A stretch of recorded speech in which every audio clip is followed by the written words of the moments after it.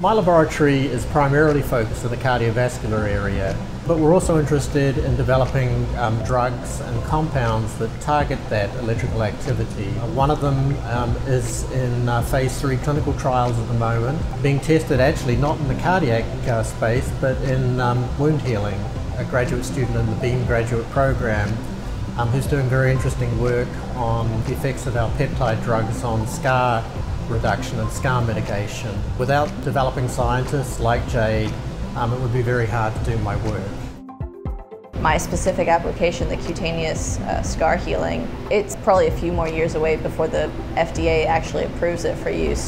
If it does get approved, we could see the point where this peptide is literally just applied on people's skin after every surgery because it improves the scar appearance from everything we've seen.